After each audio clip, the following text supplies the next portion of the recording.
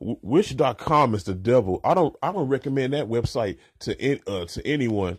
Okay, for those who don't know what Wish.com is, Wish.com is another online shopping site, but it's based in Hong Kong. And like they sell basically every imaginable thing that can be sold, from rings to video games to even dildos. Yes, they sell dildos. But like what I noticed about them is like all of their merchandise is dirt cheap. It could be like three times cheaper than the regular price. Like I could find a Nintendo Mini, which is like $80, and I can find it on this site for like $20. But like if your spider sense is tingling, it kind of has you scratching your head like, wait a minute, this same device that could cost me $100 over here will cost me $20 over there, and you think to yourself like, why is it so cheap? What's wrong with it? Is it even authentic? You start saying stuff like that. But like, I never bought a Nintendo Mini or any type of video game from this website. Let's see, I bought like a few clothes, some accessories, even some jewelry, some jewelry that I barely even wear. I don't even wear jewelry like that. I just like the way it looked. And no, it's not the gold or silver. It's just regular. It's just regular metal. I don't wear gold or diamonds or jewelry because that's really not me. I rather wear heavy metal jewelry, but I digress. Okay, like I bought those small items, but then there's other items that I paid for. Like I bought this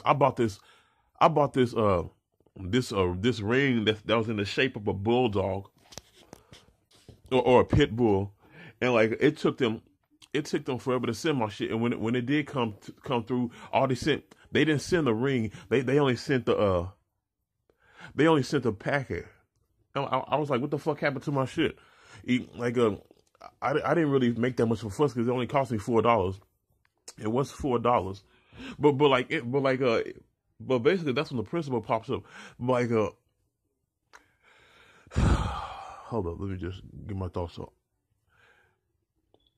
Like that's not the first L that they caught with me. Okay, like the first few go rounds, they one time they sent me the wrong order. Another time they sent the shit. It took them like forever to send me my shit. Hold up, but that's all the time. Like when I used to wonder like why this stuff is so cheap, why the merchandise is so cheap. I kind of found out that the reason why it's so cheap is because it's made in a country that cheaply makes and manufactures shit, and it's it takes forever. Like everything that I ordered off of Wish.com, took forever for it to get here. Like I could order something I could go on Wish.com and order something today on a Friday, January the 4th, and I won't get it till like March the 5th. That's how long it takes. It takes them forever to send you your stuff. Even though I've ordered like a dozen things off of that site, but like the last few things that I bought, it kind of made me not want to mess with them anymore. Especially when I got that that empty package in the mail. It made me shake my head to their tactics and their non-refund policy.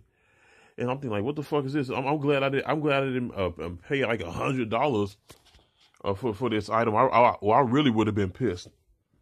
Well, but I'm not gonna deal with Wish.com anymore. I'm gonna try my best not to deal with that company anymore. I might as well stick with Amazon or with other